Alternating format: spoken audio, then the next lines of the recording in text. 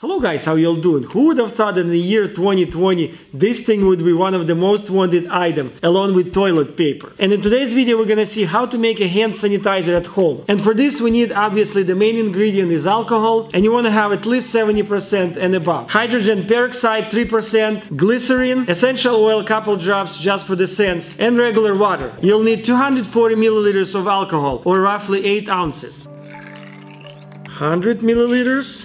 240. 15 milliliters of hydrogen peroxide, or roughly half an ounce. Alright, there you go. 5 milliliters of glycerin, or 1 teaspoon. And glycerin is kind of viscous, so it's not easy to actually pull it. So we'll try. We'll pour everything here. And the last ingredient is water. We need 60 milliliters, or 2 ounces. And all we have to do now is just mix everything together. I actually forgot the essential oil. We need 1 or 2 drops, just for the scents. 3 drops.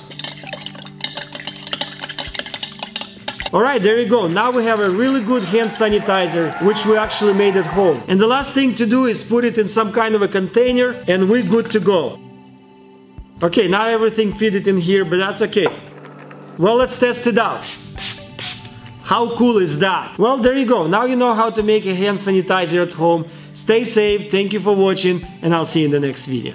Essential oil couple drops just for the taste, for the scents. Now you know how to make a hand sanitizer at home. Thank you for watching.